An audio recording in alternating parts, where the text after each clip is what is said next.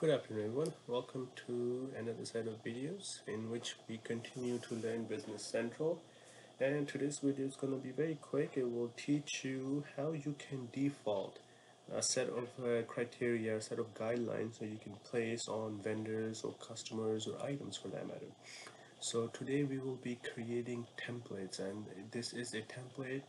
Depending on where you assign it, it will kick in set of criteria that we will set.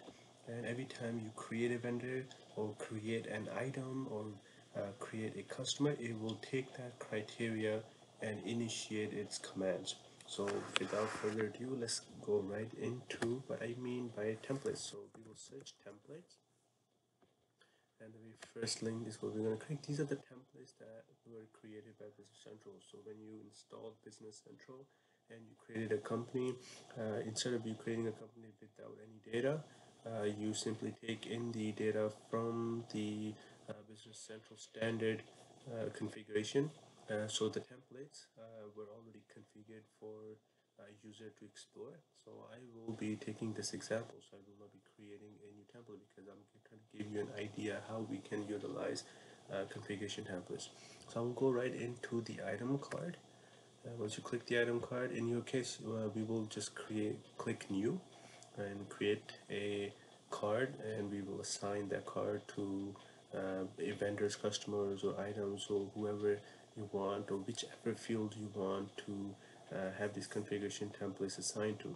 So in our case, now we will take the item card, we are going to assign template name as item, we will enable it, and we can assign a number series.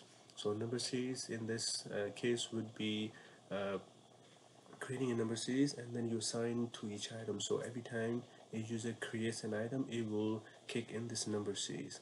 So if the first item was 1A, for instance, the user does not need to create a number for the next item. So if there's a number series assigned to the configuration template of an item, it will kick in a 1B, for instance, or 1C, and it will continue to increment as we have assigned the number series for. Next, if you would like to actually assign dimensions for each item that you create, a dimension is populated, and it's really useful for vendors and customers. So whenever you create a vendor or customer, you know which dimension, universal dimension, it needs to get assigned to. Then you can create dimensions as well. So you go to master data and then you assign a dimension. So in this case, the Business Central has not created any dimensions or has not assigned any dimensions.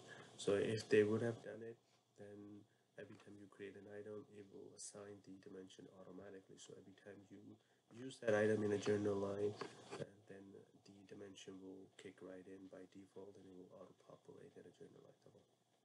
You can continue with this package or with this template, and you can do the item setup. For instance, the type is inventory, so it will automatically go to inventory. And the pricing, you can fix pricing for a particular item, even the cost, and then you can actually assign a cost associated with it, and then also the financial details.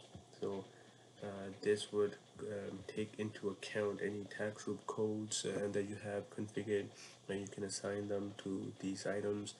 Even the product posting groups are there. So in this case, it's retail, and we can go a little bit deeper into these posting groups. If you do not know what posting groups are, I have a video uploaded for posting groups as well, and it can teach you how you can configure posting groups.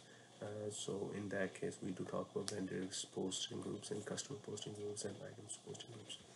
So this video is meant to be short. It's supposed to simply teach you about configuration templates, and now you know what configuration templates are and how you can use them. So I will see you in the next video.